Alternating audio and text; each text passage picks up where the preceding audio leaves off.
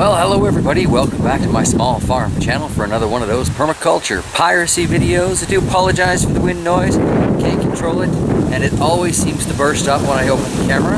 Hide out in the long shed future chicken coop here for a second to block at least a little bit of that wind. Anyway, last time we were looking at the permaculture piracy stuff, the concept was food should be free, and I still very much agree with that.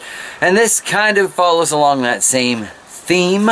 It's divide and conquer. With a lot of these permaculture type plants, really root division becomes very much an option. Every few years you can kind of dig them up, split them up, and plant out more little plantings. Let them grow for a few years, divide the roots again. Rhubarb is a great example of that. It looks like these goji berries are a great example of that. So today, transplanting some of the gojis that are left over from what Shocks and I were doing the other day. So food should be free, divide and conquer.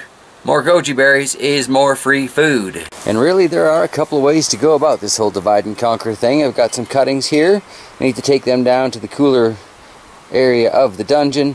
Take my 6 inches or whatever I'm going to use as a standard length. Try and root some of these tips. And as I was saying, from hiding in the long shed, we've got root division.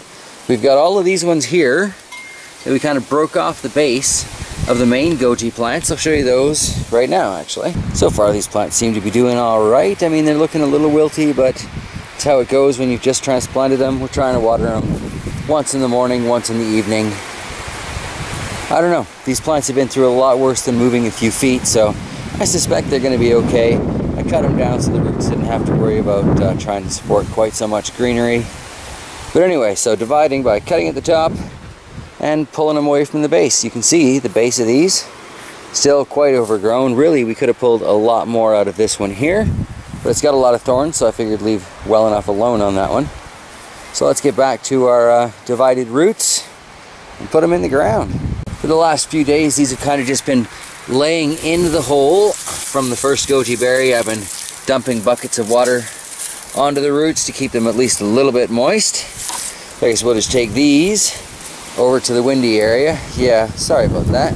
Sorry you missed the fun bits, but I'm trying to keep this as wind-free as possible. I just dug about 1.5 feet wide, about 1.5 feet deep, filling it up with some of that rough compost from the pile out back of the house.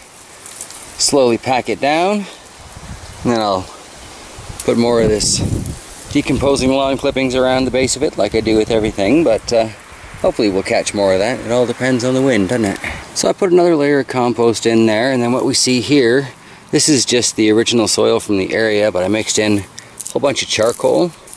Hopefully will improve the drainage a little bit. I'm going to water it quite heavily, and then back go the grasses. You know what else I'm going to do just to give it a bit of a boost is I'm going to add some of the overflow from that little biodigester. It's really more of a compost teapot, but it's working well for that. So a little disappointed I haven't been able to get anything to ignite at the end of my hose. Such is life. We're not here to talk about that though. The effluent is useful.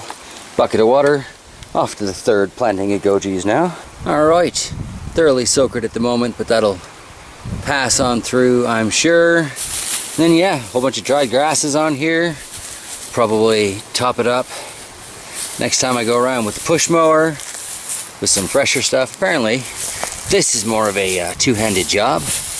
Probably should have just brought a rake, but whatever. Get back to you guys in a second. Alright, and you know, it seems quick and easy because it was quick and easy. All we did was we broke off some roots, made sure that they had some, you know, good chunk of root on there. Made sure they got a good chunk of top on there, dug a new hole. We made 2 plantings of gojis into 3 plantings of gojis.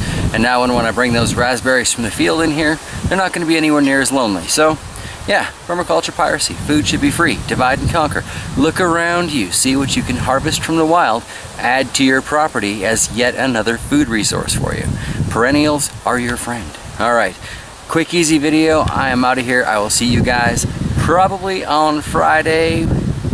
Either looking at raspberries or doing something chicken related, I guess. Alright, take care everybody.